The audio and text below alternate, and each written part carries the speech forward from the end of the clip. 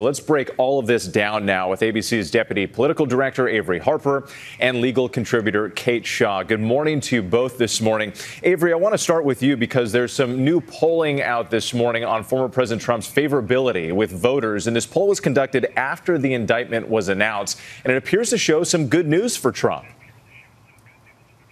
That's right. When you look at this latest ABC News Ipsos poll, what we find is that the number of Americans who view Trump favorably has gone up, while the number of Americans who view him unfavorably has gone down. You have to remember, before his first indictment, Trump has argued that criminal charges could boost his popularity, and that could very well be part of what we're seeing here. You have to remember his rhetoric of his campaign has largely been one of retribution, revenge, framing himself as the victim. And there's a segment of his base that is going to stick by him no matter what. I think that's part of the folks that we heard Elizabeth speak to. And his campaign is undoubtedly going to continue to take advantage of that. And Averi, on that point, it's been interesting to watch the other Republicans in the crowded GOP field that walking this political tightrope, responding to the indictments while trying not to alienate Trump's base. How are they navigating all of this? When you look at recent polling across the board, President Trump outperforms each and every one of his GOP competitors. And yes, this forces them to address President Trump.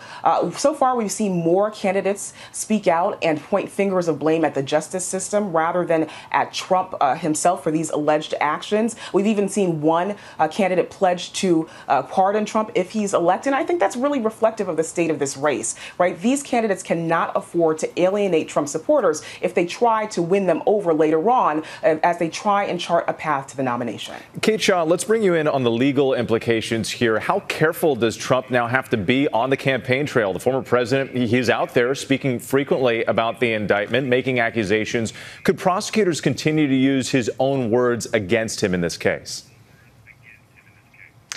I think that Jack Smith, the special counsel, and his team of prosecutors are going to be watching former President Trump, now candidate Trump, on the campaign trail very, very closely. One of the things that was most striking in this very striking document, the indictment, was how central the former president's own words were in the charging document. So you have some of former President Trump's conversations with aides as recorded in text messages and actual recordings, but you also had public statements, including back in 2016 on the campaign trail and from the White House, essentially Trump acknowledging the importance of safeguarding classified information, whether we're talking about presidential candidates or actual presidents. So that's central in this document. And I imagine that to the extent that former President Trump talks on the campaign trail about these charges, which we have every indication so far that he will, some of the things he says in a political register could be quite problematic in court. If he takes the position that, yes, I did this, I had these documents, but I had the right as a former president to do that,